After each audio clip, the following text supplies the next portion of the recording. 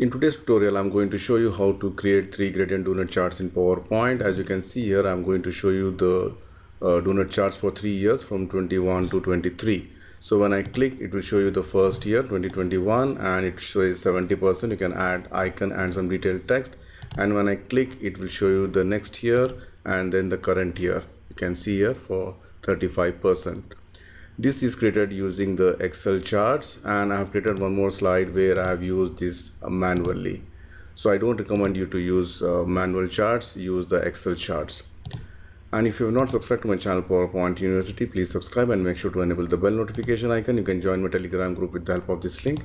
And if you like to support my channel, you can do it through PayPal or Patreon. So let's start the tutorial. Add a new slide and change the background to any dark color background. Then go to insert shapes from the rectangles. I'm going to choose the rounded corner rectangle, draw a rounded corner rectangle, and the small orange point, just drag this outside, and then shape outline, make it no outline. Shape fill, I'm going to give the same color which is the background. So if you see here, this is not visible, so I'm going to duplicate this one by pressing Ctrl D, and I'm going to give a black color here. Then go to the effects, under the soft edges, increase the soft edges. All right, and then send this to back and then put it here like this, so it looks something kind of a shadow effect here. Okay, so depending on the requirement, how many boxes you need, based on that you can adjust the size. Then there are two ways you can insert, you can make the pie charts. Either you do it manually or you can do it through the this one from the chart itself. So go to the insert charts. From the pie charts, I'm going to choose this particular chart, which is the donut chart. Click OK,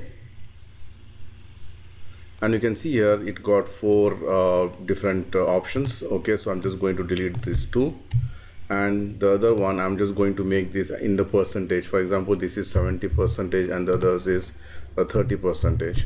So let me just put the percentage sign as well. All right, so one is 70 and another is 30%. So let me just close this one, then delete this. I don't want all these legends, title, this chart headings, everything. Okay, and then what I'm going to do is I'm going to select this orange point, which is the 30%, and I'm going to change this color. Okay, change the color, which I'm going to use some light color here. You can see here, and again make sure that there's no outline also for everything. So let me just select all. Okay, and make it no line. Okay, for this also I'll make it no line. Okay, then this one I'm going to select a gradient fill. So here you can see here I have used these different color combinations. Okay, teal, blue, kind of purple, red, and the dark red. All this color combination you can choose, or a different color combination depending on the requirement you can make it. And one more thing which you can do is select the chart, go to the chart design, and then from the add chart elements you can go to the data labels and make it show. You can see here it's showing that 70%. Bring this inside. Okay, and this line comes here, delete, select the line and hit the delete button. And this one, go to the home, make it white font. You can increase the size. Okay, but before that one I'm going to reduce the size of this donut chart so that it fits in this particular box. So hold the shift key, you can just reduce the size and see that it is fitting. If not, you have to just reduce it further. Okay, I believe this is okay. All right, and then again if you want more bigger also, you can just increase the size, but I think this is okay, I believe. So once this is done, you can just go to the insert text box. You can add option 1 or chart 1, whatever you call it. Okay, and make it center align, open sans, and put it here. All right, and then go to the insert text box. You can add detail text here. Again, center align, white font, reduce the font size. You can add some detail text here. So the next thing is just select all the objects, hold the Ctrl Shift key and drag it. Okay, this is the second option. again hold the Control Shift key, drag it and drop it. So this is the third option. Now this is option number 2 and this is option number 3, and here as you can see here this line has come, so no problem, we can delete it again. Now this is very easy. Now right mouse click, edit data. Instead of 70%, maybe this could be say 50% only, 50%, and this is also 50%. all right, and just close this one, and sometimes this will misalign. You have to just put it in the center again.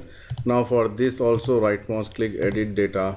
Maybe this is say only a 30%, so this is 30 and this is 70%. Sorry, this is 30 and this is 70%.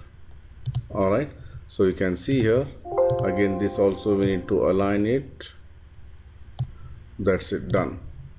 And then you can add some basic animation effect to it. So go to the animations, enable the animation pane, select this one first. Okay, for this add animation, go to the more entrance effects. You have got wide variety of animations, so I'm going to choose the spiral, or sorry, I'm going to choose the grow and turn. Okay, click OK and double click this one.